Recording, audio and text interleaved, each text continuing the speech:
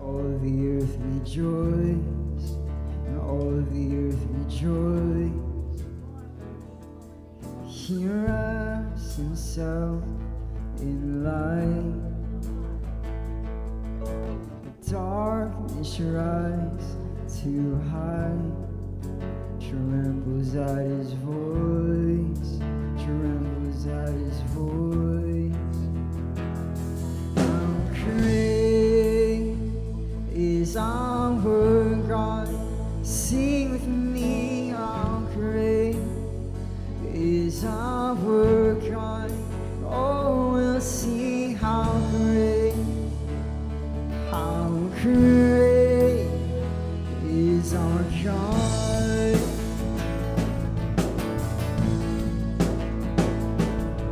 In age to age he stays. Time is in his hands, beginning and the end, beginning and the end. The kind of three in one, Father, Spirit, Son, the Lion and the Lamb, the Lion and the Lamb. How great is our God? Sing with me, how great is our God? Oh, we'll see how great is our God.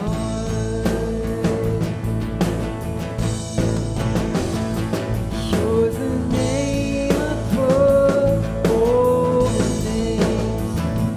You are worthy of all praise.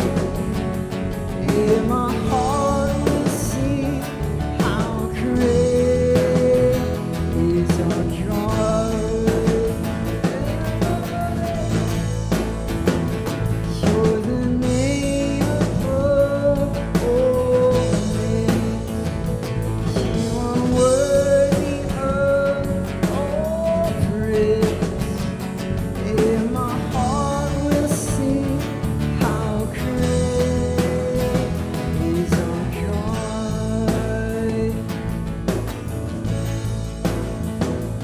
How great is our God? Sing with me, how great is our God. Oh, we'll see how great is our God.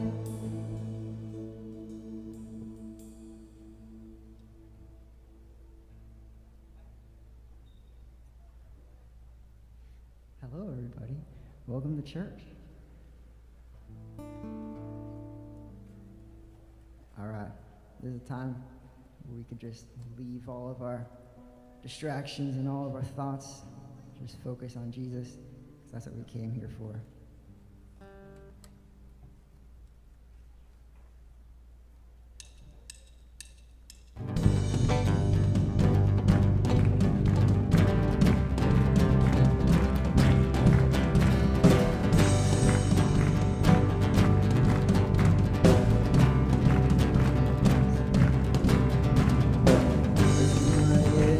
And I'll show strong.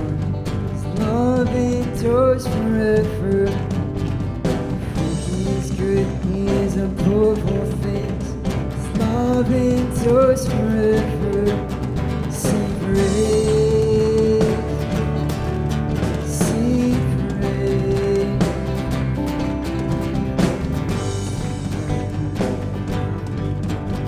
His love endures forever.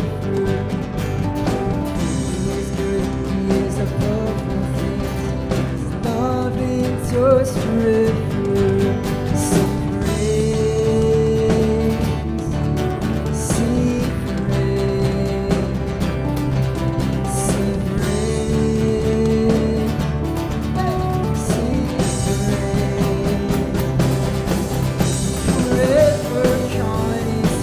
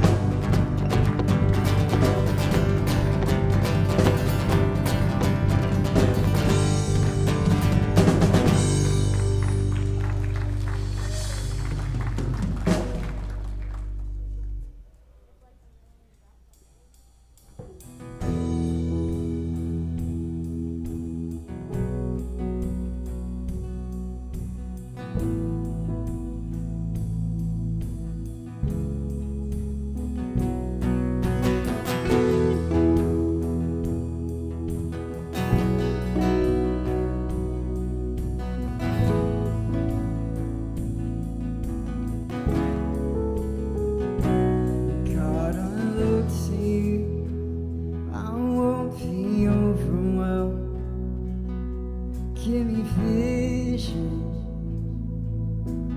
The things I like you do. God, I look to you. I know my help comes from. Give me wisdom. Lord, just what to do.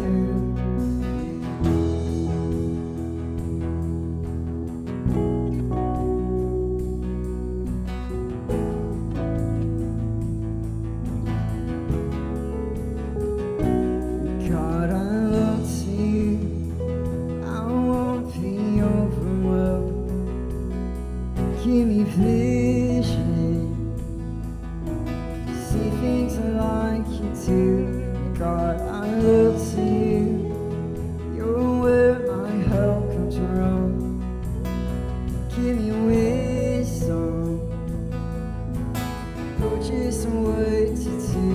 I will love you, Lord, my strength. I will love you, my shield. I will love you, Lord, my rock. Forever all my days, I will love you, God.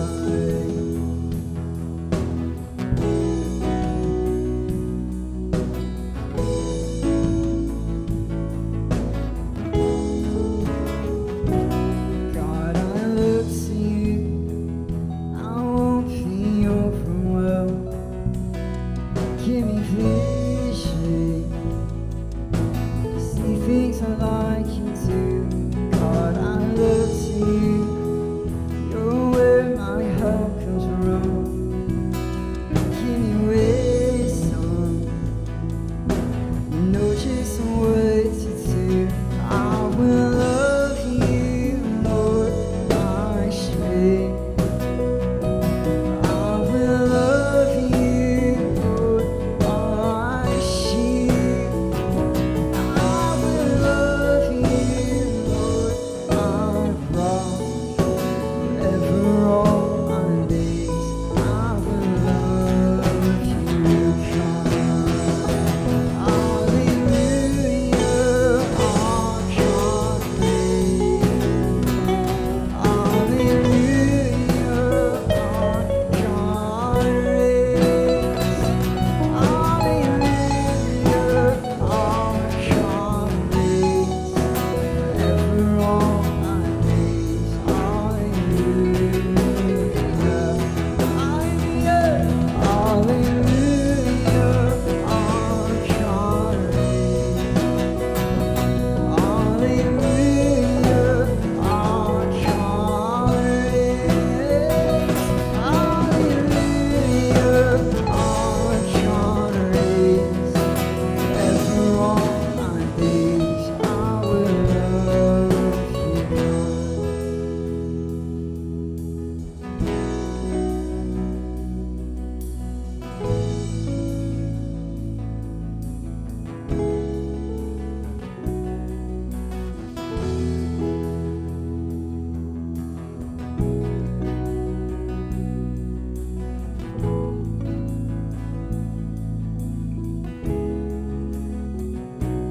I will love you, Lord, my strength. I will love you, Lord, my shield. I will love you, Lord, my rock. Forever all my days, I will love you, God.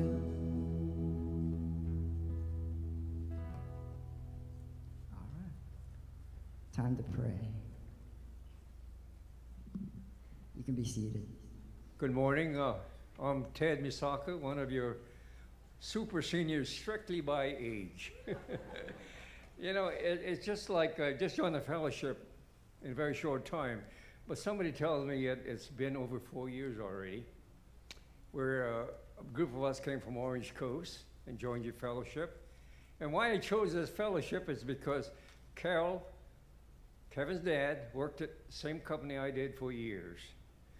And the other reason, we only live about 4 blocks across Alicia. Isn't that grand? You know, the Lord loves us. And we should love him too.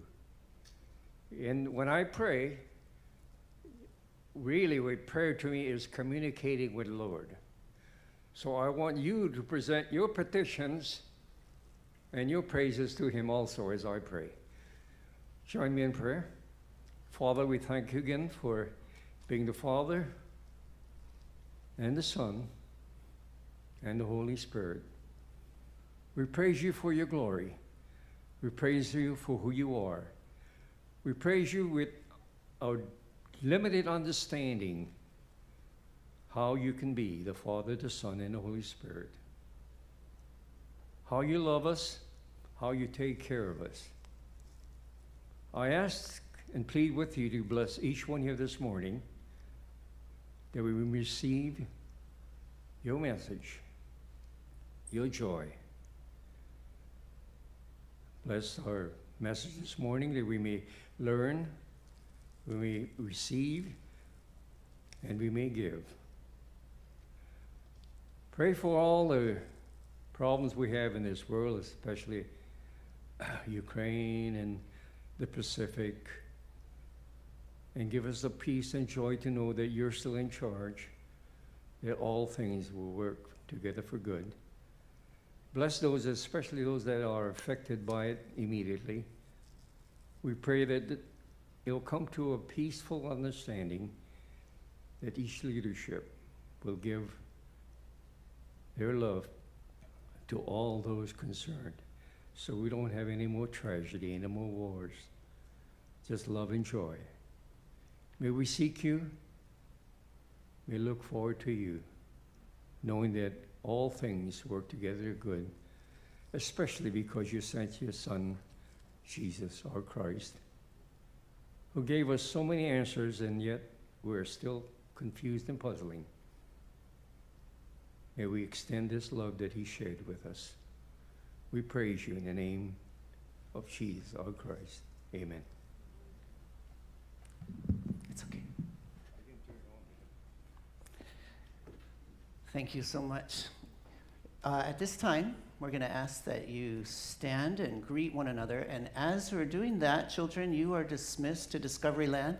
You can go in the back, and Auntie Helena is back there for sure. If you're not sure where to go, she's standing there with a clipboard, and will guide you where you need to go.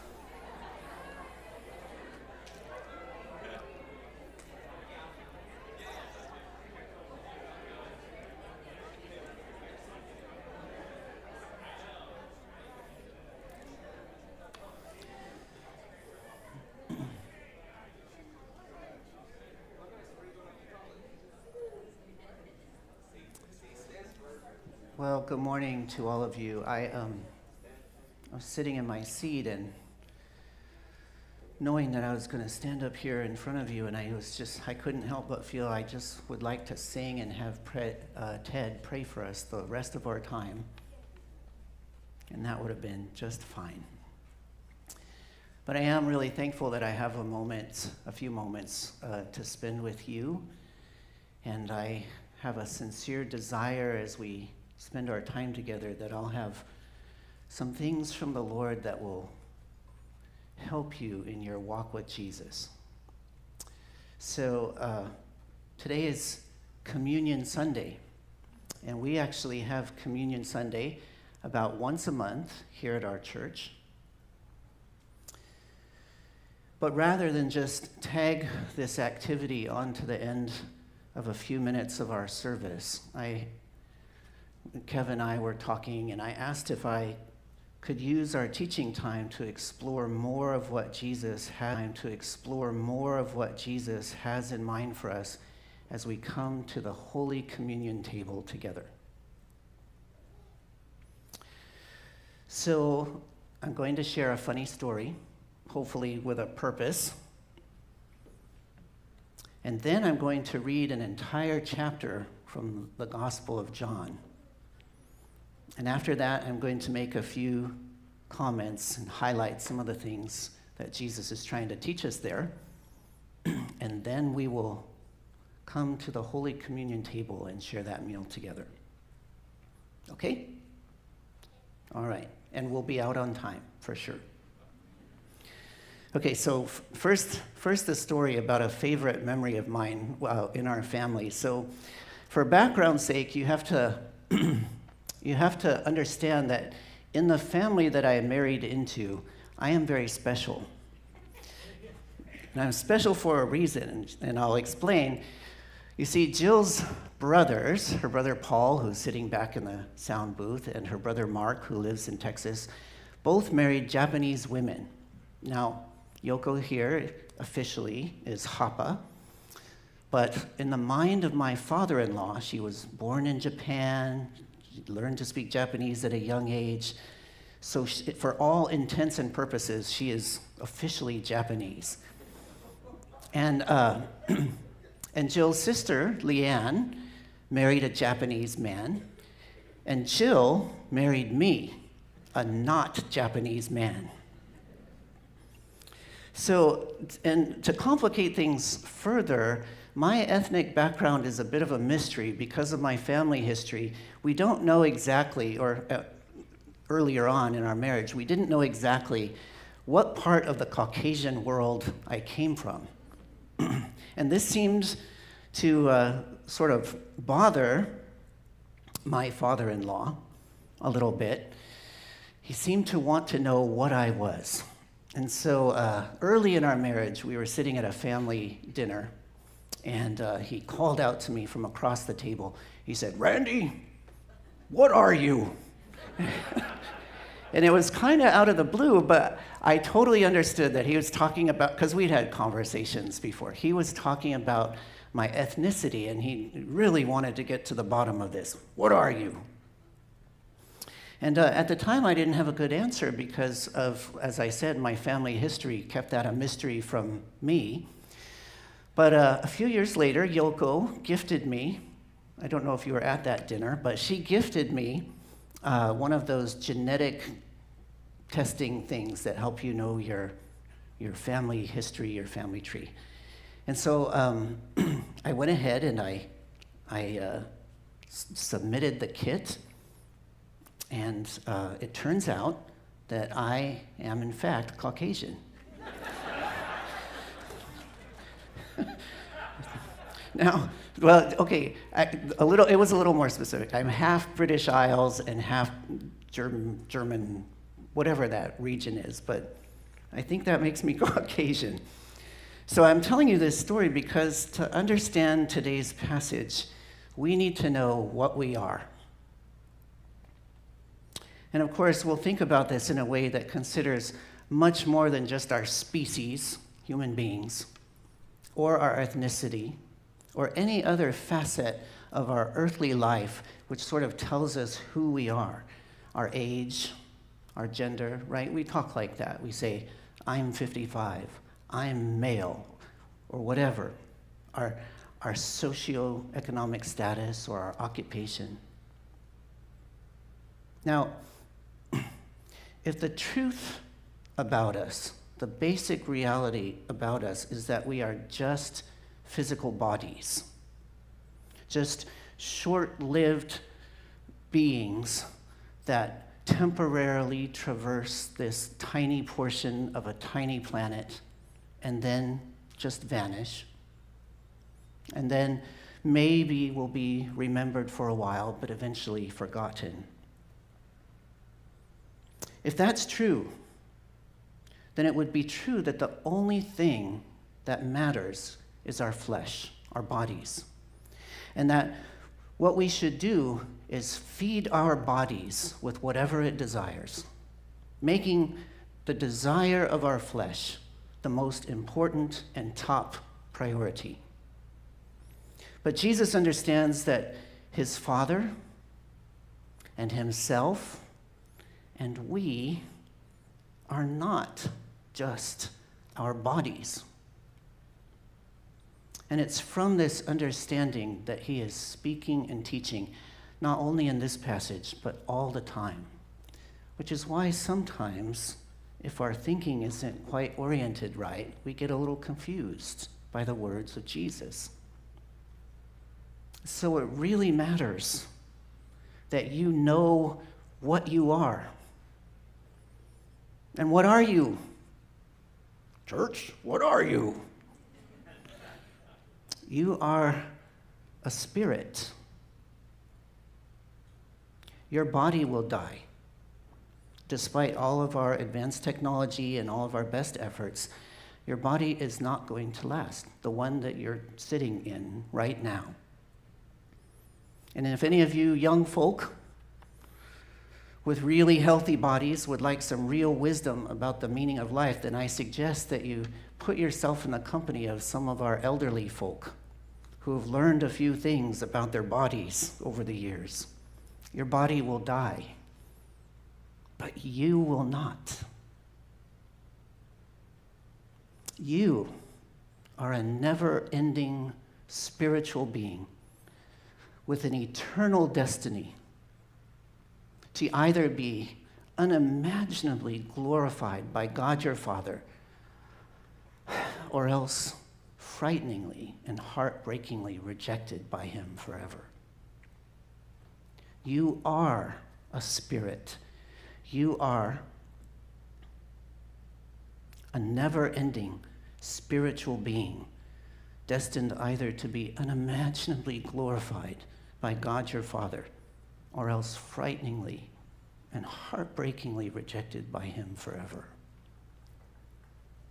This is the reality that we live in. And you must keep this in mind as we read our chapter of Scripture today. If you have a Bible, the verses are not going to appear on the screen. So if you have an app, or if you have your own Bible, it's good for you to follow along. But I'm going to try and do a good job reading for you. And it's going to take about 10 minutes.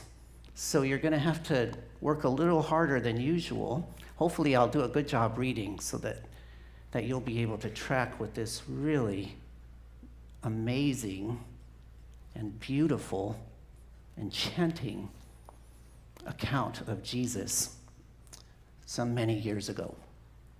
I drew this picture, by the way. It's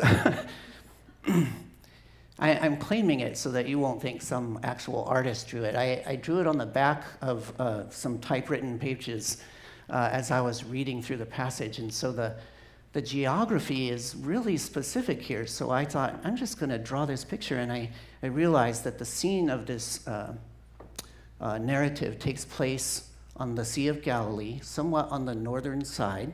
And so, not to get too detailed here, but the part on the right is what they call sort of the remote area of the lake, where the part on the left or in the west would be sort of where the population is in the cities, Capernaum, Tiberias, and all those things. And so we read in this story that Jesus is traversing back and forth across the lake with his disciples in boats. But it is possible, actually, for a crowd to walk around that northern shore, so you can get around without boats. All right, you ready? This is John chapter 6, starting in verse 1, the whole thing. Okay, John chapter 6, starting in verse 1. And if you do have a Bible app and you're using that, if you want to get the words that I'm reading the New Revised Standard Version, the NRSV. But any version will work. Here we go. Jesus went to the other side of the Sea of Galilee, also called the Sea of Tiberias. A large crowd kept following him because they saw the signs that he was doing for the sick. Jesus went up the mountain and sat down there with his disciples. Now the Passover, the festival of the Jews, was near. When he looked up and saw a large crowd coming towards him, Jesus said to Philip, Philip, where are we going to buy bread for these people to eat? He said this to test him, for he himself knew what he was going to do. Philip answered him, "Pfft." I think that's what Philip said. You can't write onomatopoeia here, but I really do think he said that. 6 months' wages would not be enough bread for each of them to get a little. One of his disciples, Andrew, Simon Peter's brother, said to him, "There's a boy here who has 5 barley loaves and 2 fish. But what are they among so many people?" Jesus said, "Make the people sit down." Now, there was a great deal of grass in the place, so they sat down, about 5,000 in all. I did a little thinking by that, and that would be about, I think I was thinking it would be about 50 times what's sitting in this room. That's a lot.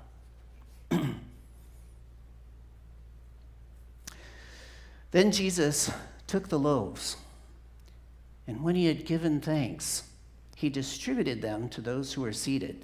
So also the fish, as much as they wanted. And when they were satisfied, he told his disciples, "Gather up the fragments left over, so that nothing will be lost." So they gathered them up, and from the fragments of 5 barley loaves left by those who had eaten, they filled 12 baskets. When the people saw the sign that he had done, now you know what the sign was. He took 5 loaves and multiplied it so much, molecularly, physically multiplied that much bread so that everybody's tummy was full. 5,000 or more. When they saw that sign that he had done, they began to say, This is indeed the prophet who is to come into the world." When Jesus realized that they were about to come and take him by force to make him king, he withdrew again to the mountain by himself. And when evening came, his disciples did not go up to the mountain. They went down to the lake and got into a boat and started across the lake to Capernaum. I was hoping you'd like that. It was now dark, and Jesus had not yet come to them. The lake became rough because a strong wind was blowing. And when they had rowed about 3 or 4 miles, they saw Jesus walking on the lake and coming near the boat. And they were terrified. But he said to them, "It is I. Do not be afraid."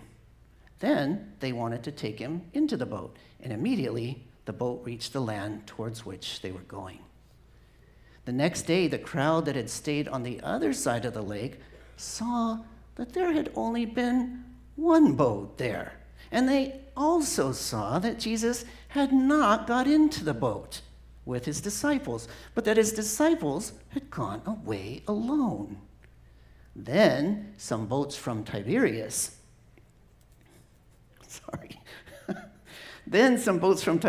came near the place where they had eaten the bread and the Lord had given thanks. So when the crowd saw that neither Jesus nor his disciples were there, they themselves got into the boats and went to Capernaum looking for Jesus. And when they found him on the other side of the lake, they said to him, "Rabbi, when did you come here?" I want to pause here just to remark that that's a really good question, because you caught that they were sort of investigating. There was one boat, the disciples got in it, Jesus did. How did you get here? And Jesus answered them. He said, "Well, while you were sleeping, I walked down past you, and I walked across the lake 3 or 4 miles, got into the boat, and immediately teletransported the rest of the way to Capernaum." He did not say that, did he? Jesus answered them, "Very truly, I tell you, you are looking for me, not because you saw signs, but because you ate your fill of the loaves. Do not work for food that perishes, but for the food that endures for eternal life, which the Son of Man will give you. For it is on him that God the Father has set his seal." Then they said to him, "What must we do to perform the works of God?" Jesus answered them, "This is the work of God, that you believe in him whom he has sent." So they said to him, "What sign are you going to do? What sign are you going to give us that we may believe it?" Sorry, let me say that again. "What sign are you going to give us then that we may see it and believe you? What work are you performing? Our ancestors ate manna in the wilderness. As it is written, he gave them bread from heaven to eat." Then Jesus said to them, "Very truly, I tell you, it was not Moses who gave you the bread from heaven, but it is my Father who gives you the true bread from heaven. For the bread of God is that which comes down from heaven and gives life to the world." They said to him, "Sir, give us this bread always." Jesus said to them, "I am the bread of life. Whoever comes to me will never be hungry, and whoever believes in me will never be thirsty. But I said to you that you have seen me, and yet do not believe. Everything that the Father gives me will come to me, and anyone who comes to me I will never drive away. For I have come down from heaven not to do my own will, but the will of him who sent me. And this is the will of him who sent me, that I should lose nothing of all that he has given me, but raise it up on the last day. This is indeed the will of my Father, that all who see the Son and believe in him may have eternal life, and I will raise them up on the last day." Then the Jews began to complain about him, because he said, "I am the bread of heaven. I am the bread that came down from heaven." And they were saying, "Is not this Jesus, the son of Joseph, whose father and mother we know? How can he say, 'I have come down from heaven'?" Jesus answered them, "Don't complain among yourselves. No one can come to me unless drawn by the Father who sent me, and I will raise that person up on the last day. It's written in the prophets, and they shall all be taught by God. Everyone who has heard and learned from the Father, come to me. Not that anyone has seen the Father, except the one who's from God. He has seen the Father. Very truly, I tell you, whoever believes has eternal life. I am the bread of life. Your ancestors ate the manna in the wilderness, and they died. This is the bread that comes down from heaven, so that one may eat of it and not die. I am the living bread that came down from heaven. Whoever eats of this bread will live forever. And the bread that I will give for the life of the world is my flesh." Blah! That's what, also not written, but clearly. The Jews then disputed among themselves, saying, "Blah! How can this man give us his flesh to eat?" So Jesus said to them, that's Jesus slapping his forehead, "Very truly, I tell you, unless you eat the flesh of the Son of Man and drink his blood, you have no life in you. Those who eat my flesh and drink my blood have eternal life, and I will raise them up on the last day. For my flesh is true food, and my blood is true drink.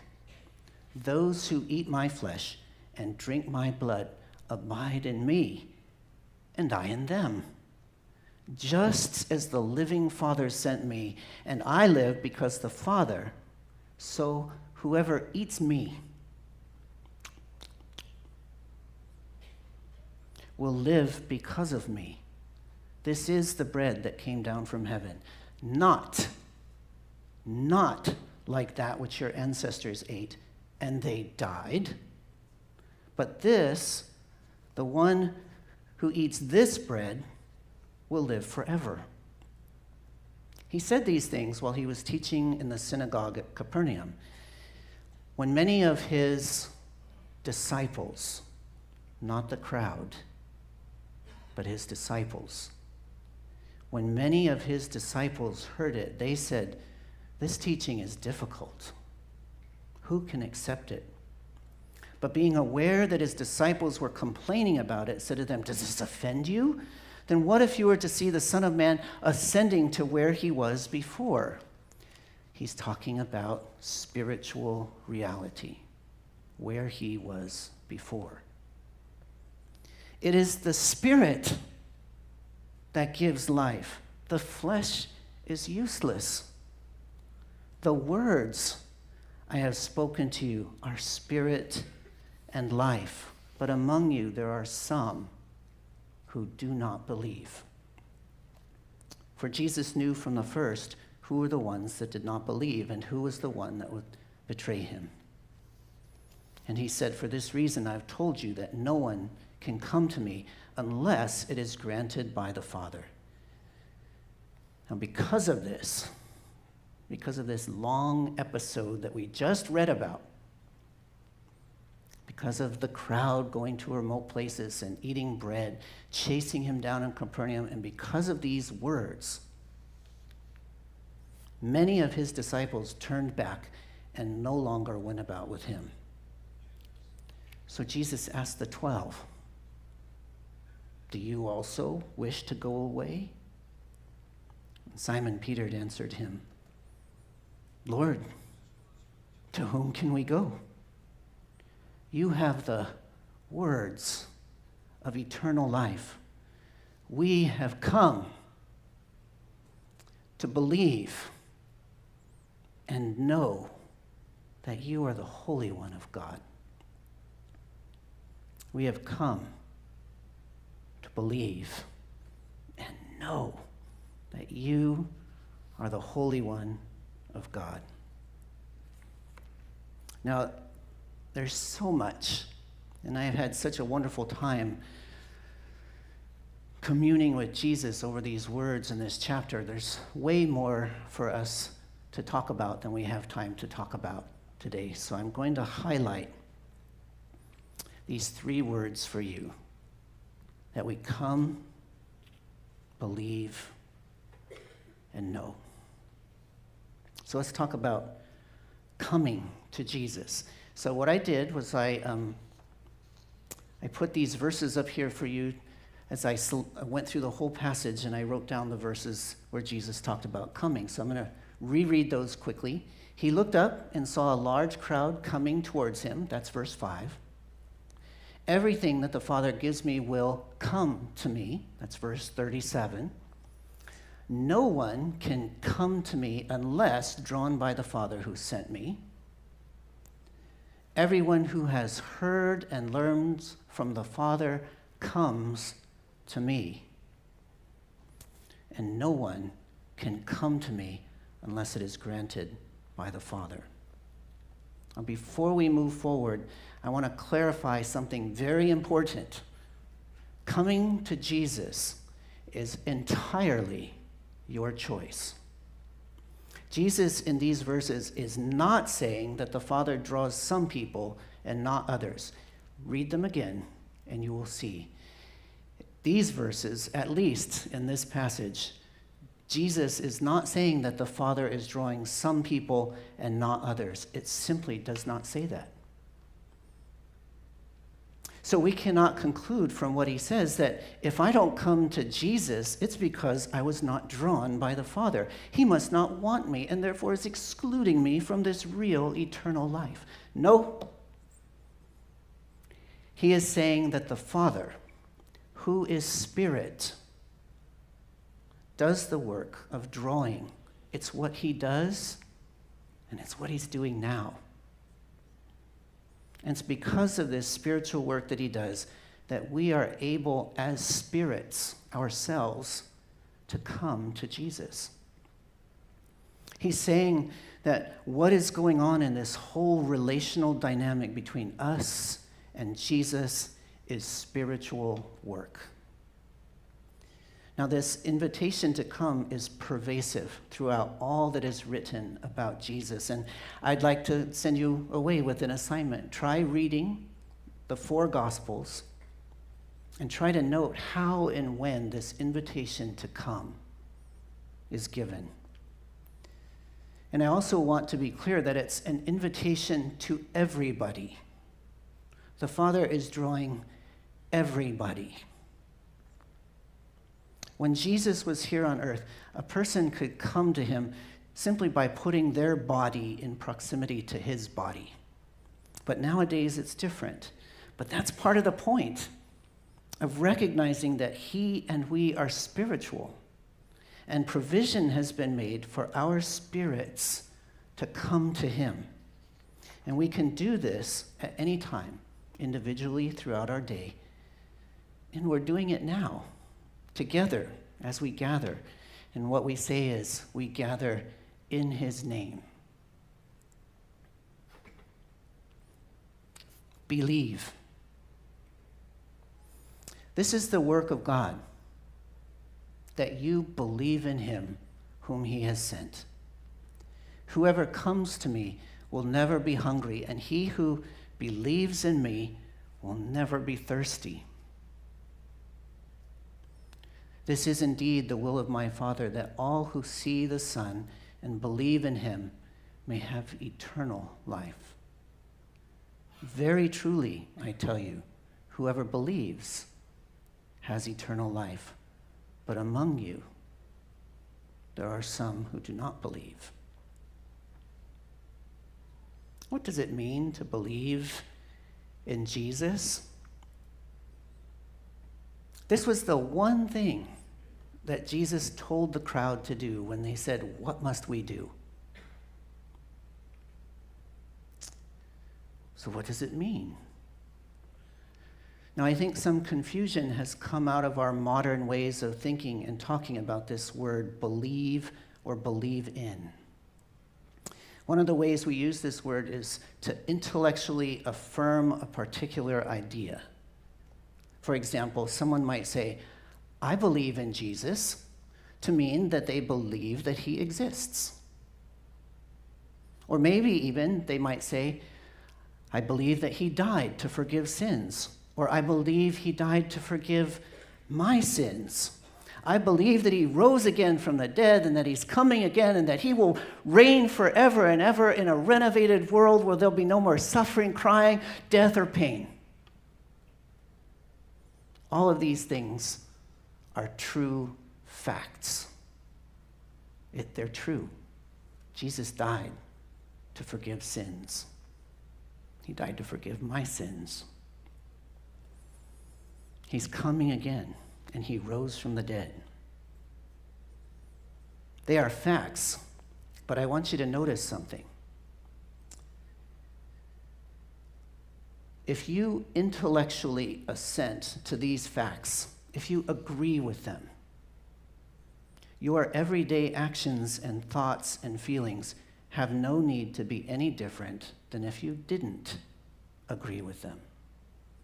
I'm going to say that again, and I want you to get this because it's important about believing.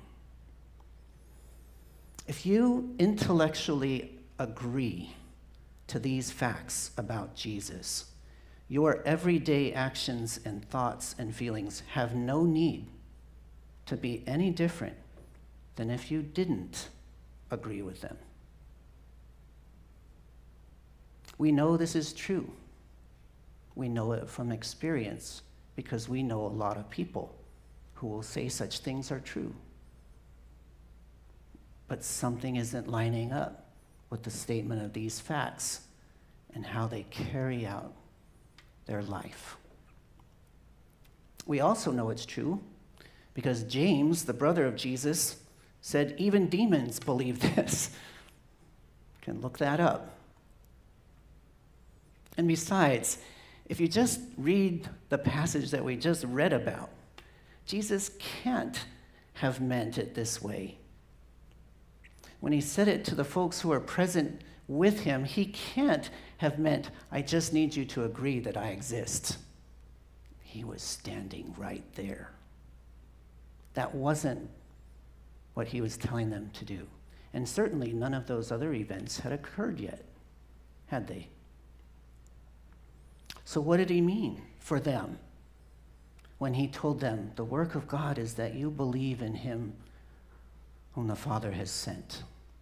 And what does he mean for us? I think it's an important question because it's the one thing that Jesus said would lead to eternal life. Now, fortunately, Jesus lived in a different time and spoke a different language so that his listeners probably knew what he meant. But I do need to tell you, we don't need to be Greek scholars to understand what he was saying. So just think about it this way. I want you to put in your mind someone who's among your closest relationships, people who know you and love you best. Maybe when we were children, this was our parents or some other trusted adult. Maybe if you're now married, this could be your wife or your husband. Now imagine that beloved person, that person who knows you and loves you, says to you, I want you to believe in me. Can you feel the difference just in using your imagination when that person says to you, in their relationship with you, I want you to believe in me? That doesn't mean they want you to believe they exist. It means something entirely different, doesn't it? Now we realize that this beloved person is asking us to place our complete trust and confidence in them. And we realize that in doing so, we may have consequences for our own life. Putting that kind of trust and confidence in another may have consequences for our life. This is what Jesus means. This is what Jesus means when he says what you must do is believe in him. It means to put all of your trust and confidence in his leadership of your life and to do all that he tells you to do. Believing in Jesus means to put all of your trust and confidence in his leadership of your life and to do all that he tells you to do, starting now. And he, only he, will lead you into eternal life. Not doing this leads to destruction and death. And I want to assure you, believing in Jesus, him being who he is, the one, the creator of all things, has set his seal upon. That's what it says there in verse 27. Jesus is the one that the creator of the entire cosmos has set his seal upon. And that means that in putting your complete confidence and trust in the leadership of Jesus of your life, you are in perfectly safe and competent hands. And one more thing. If all this talk about being spiritual makes you concerned about how you're going to get about in your future after your body has died, how are you going to move around in the cosmos during this eternal life?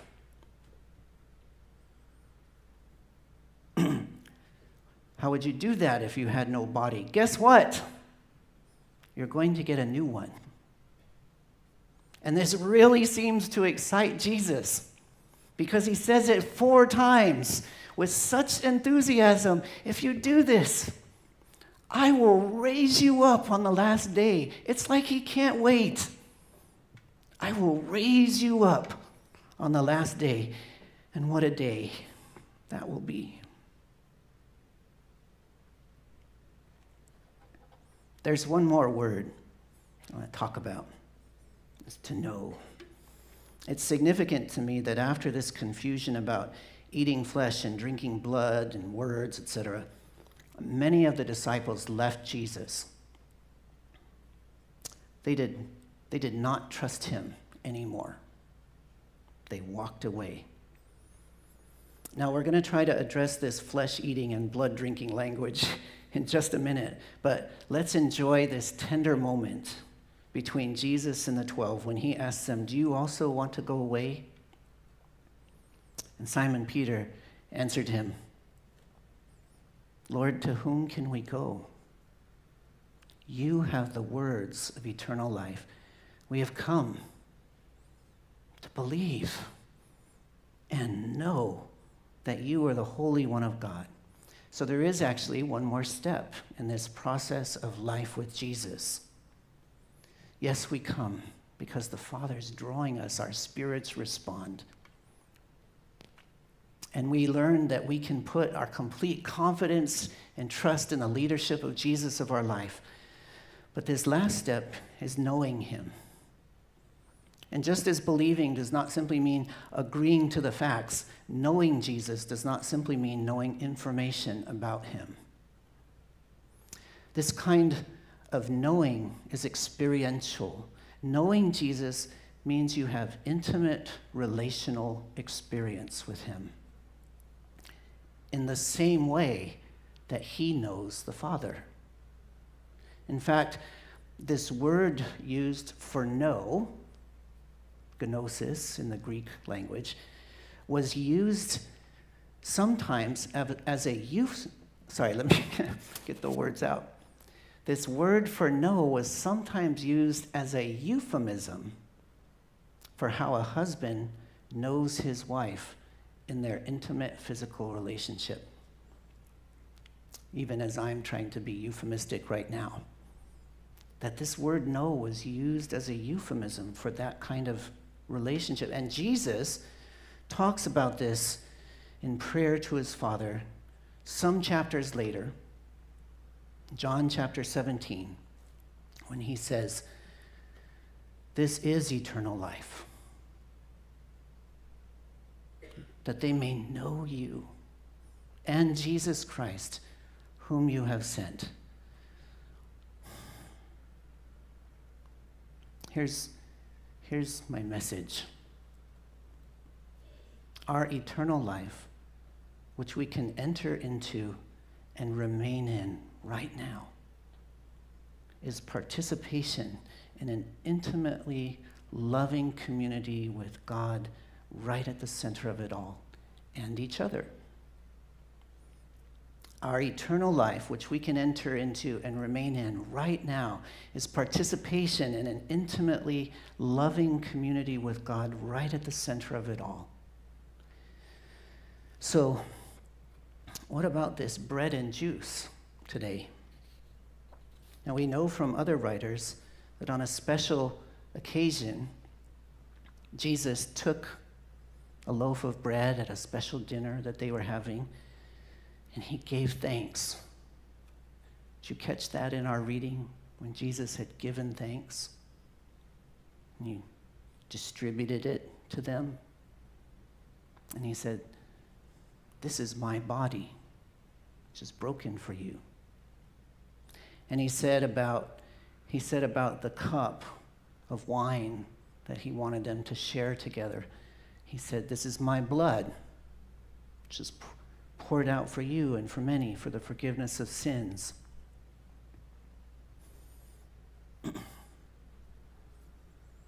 But John in our passage put it this way: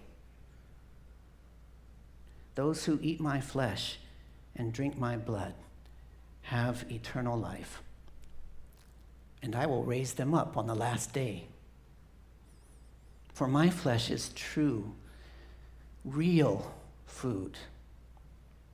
And if you didn't catch this earlier, we're talking about what's really real. What are you? What is this? And he explains it. When those who eat my flesh and drink my blood abide in me and I in them. And this freaked his listeners out. They thought it was disgusting. But Jesus explained it plainly. And this is where I need you to remember that you are spirit. It's what you are. And the spiritual reality we live in is more enduring and real than the physical reality which will fade away. This was demonstrated by the miraculous signs that Jesus did. So Jesus said, "The words I speak to you are spirit and life." So look at this little graphic I made. It can't tell the whole story, but it is meant to help you. Jesus said to have eternal life, we believe in him. We put all of our trust and confidence in his leadership of our lives, and do everything he told us to do. He said eating his flesh and drinking his blood was eternal life. And he said these words are eternal life. So if you just want a simple understanding of what Jesus is trying to say, he said the words about my flesh, about my blood, are spirit, and they are life. And so, as we said, believing in Jesus means putting his words, everything he tells us to do, inside of ourselves and living them out as he teaches us, step by step. You are invited to come to this communion table today. If I could have the worship team come on up, worship team. Yeah, there you go. You're invited to come to this communion table today, drawn by an invitation from the Father to eat bread and drink juice as a symbol of you receiving in your body and spirit together the real presence of Jesus. Remember, the work that is going on when you eat and drink is work that's done by the Father and Jesus. And it's hard for us sometimes to comprehend what we haven't been able to see. As Jesus explained, no one has seen this except me. And so we have to trust him that something wonderful is going on when we, in obedience, eat and drink.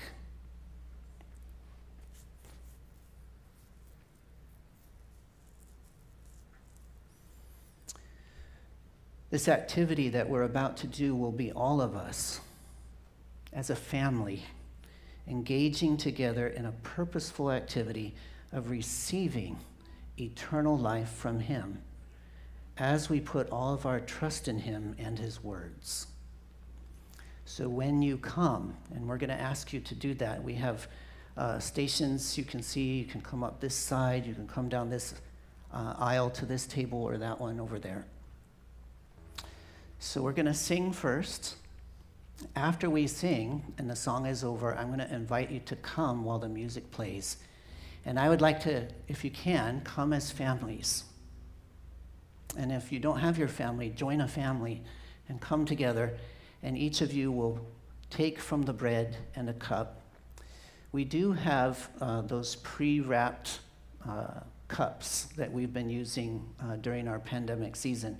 And if you feel safer taking one of those, you can do that, if that is better. But we do also have pieces of bread and cups of juice for you to partake in together as part of this act of faith, believing in, coming to Jesus.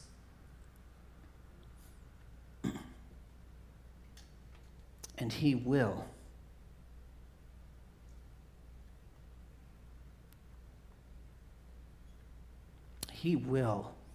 raise us up on the last day. You guys sing. I will feast feast at the table of the Lord. I will feast at the table of the Lord. I won't hunger anymore at His table. And I will feast at the table of the Lord. I will feast at the table of the Lord. I won't hunger anymore at His table.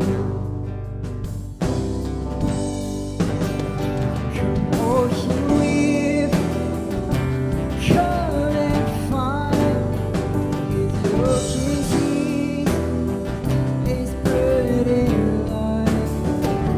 He is able, He will restore at the table of the Lord. There is peace at the table of the Lord. There is peace at the table of the Lord. I won't worry anymore at His table. There is healing at the table of the Lord. There is healing at the table of the Lord. I won't suffer anymore at His table. Oh, you will come and find His yoke is easy, His burden light. He is able, He will restore at the table of I know He has a place for me. Oh, what joy will fill my heart with the saints around the mercy seat of God. Oh, you with me, come and find His yoke is easy, His burden light. He is able, He will restore at the table of the Lord, at the table of the Lord, at His table of the Lord. I'm invited to the table of the Lord. I'm invited to the table of the Lord. He says, come just as you are to His table. Please come as you're ready.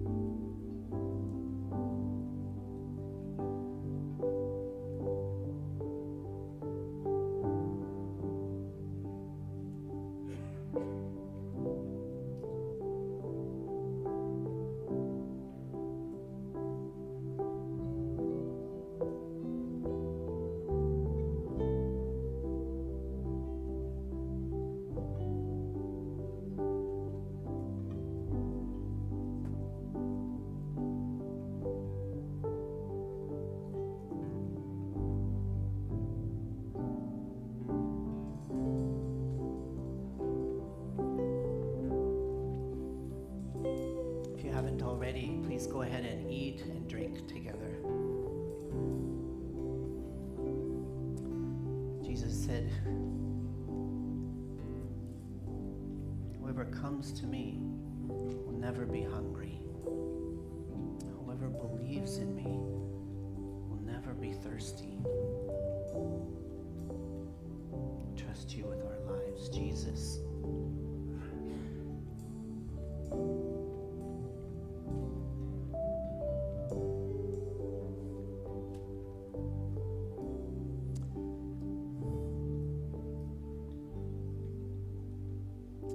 Lord, what a glorious future that we can only begin to imagine and dream about that you have in store for us, which begins today with our next steps, in which we trust you will carry on into eternity. Thank you. In Jesus' name we come, O wonderful Father. Amen.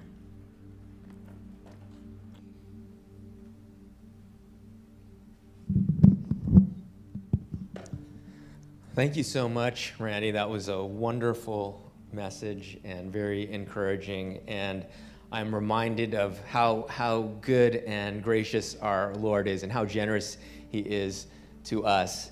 And the next part of our service is a time, it is a time that we remember how good God is, how much he has provided for us. It is a time of offering, a time of reflection and sacrifice and obedience. It is for the people who are part of our church family. So if you're visiting, please don't feel obligated to participate in the offering. We're just glad that you are here. But it is very important.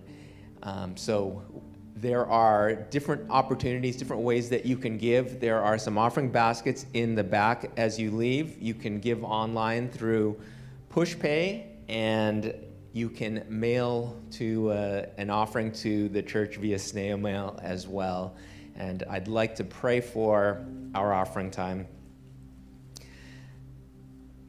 Heavenly Father, we are reminded of how good and generous you are to us, and all that we have comes from your good hand. Would you receive our offerings and bless them? Would you continue to provide for all our needs, and may you use these offerings to be a blessing to all those around us, and also to give honor and glory to your name. We thank you when you do pray these things in Jesus' name. Amen. All right, we have a couple of announcements. One is that if you would like to receive prayer, if anything that was said today really spoke to you, or if you have some burdens or concerns, we'll have someone over to pray for you over on the right hand of the sanctuary. And we have another announcement from our very own Jill Rogers. Your own. It's nice to be owned by somebody, not just Randy and my mom and my kids. So take a look at our slide we have up here. What images does it conjure up for you, and what do you see as you look at it? Moms? Laundry. What else do you see? Some togetherness, some generations gathered together, maybe a grandmother and a mother doing the laundry together, gathering in the cool of the day to do their laundry. I see muscles. Did you see the muscles on that lady? It's an image for us. We are relaunching our women's ministry. It's called Sacred Streams, and this is for us an inspiring image of what we're hoping for, where multi-generations of women can gather together to meet and do our daily chores of life, but to speak life and encouragement as we do that along the way. Inevitably, when women get together, they talk and they share, and they don't have to have makeup on. They could come with all the tasks that they have to do and do it together and share in it. So we are going to begin meeting in person again, and our first luncheon is going to be next Sunday after service in room 7. And so we'd like to get a head count because we want to share a meal together.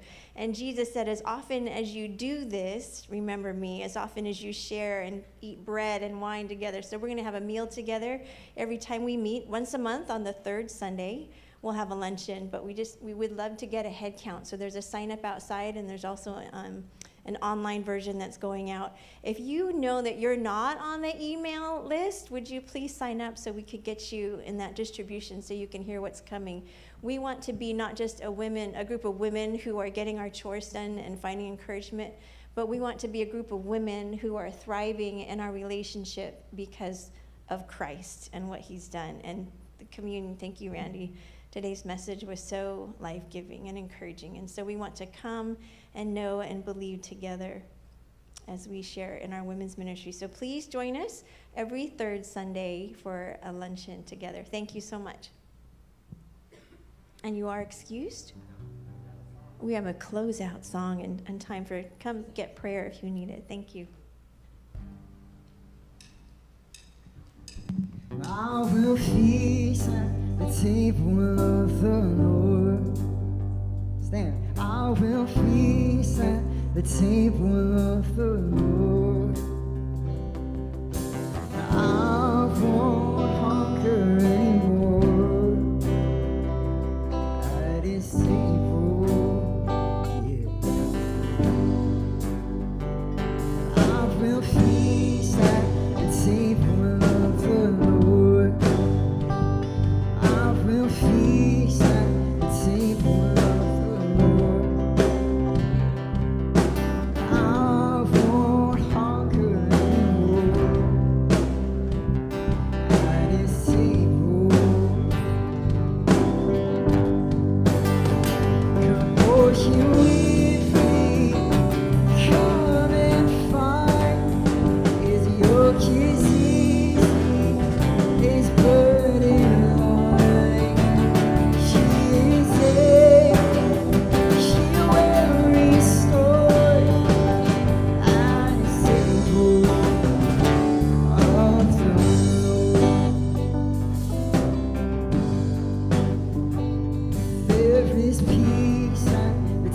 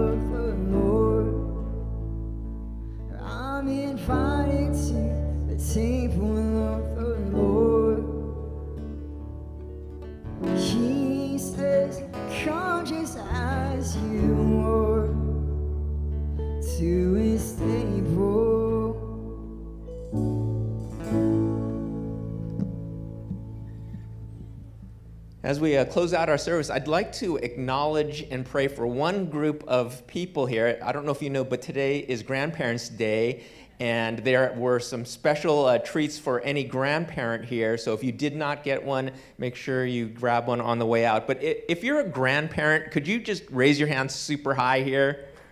All right. Thank you, grandparents. And none of us would be here without grandparents. But I know sometimes people feel like as they're getting older, they don't have as much to contribute. But please know that we are blessed to have you in our presence, and you do have a lot to offer. Your wisdom and your experience, and as Randy was saying, just walking with Jesus for all these years means more to us than we could ever say. So thank you for being here. What I would love to do is pray for you and then send you off with a blessing. Heavenly Father, we are reminded that you are our Heavenly Father, and you have entrusted us with parents and grandparents, and we are so grateful for that. Would you bless the grandparents here as they are stewarding their time and opportunity and relationships? May they feel your guidance and your presence every day of their lives. Would you give them hope and peace and joy for today, tomorrow, and in the future? And we thank you for them. And now I would love to send you off with a blessing. So if you would receive this blessing, may God bless you and keep you. May his face shine on you. May he be gracious to you. May he lift his countenance on you. May he give you peace. And may you walk with Jesus as Lord and Savior and friend today, tomorrow, and forevermore. Amen. Thank you, everyone. Have a great week, and we will see you next week.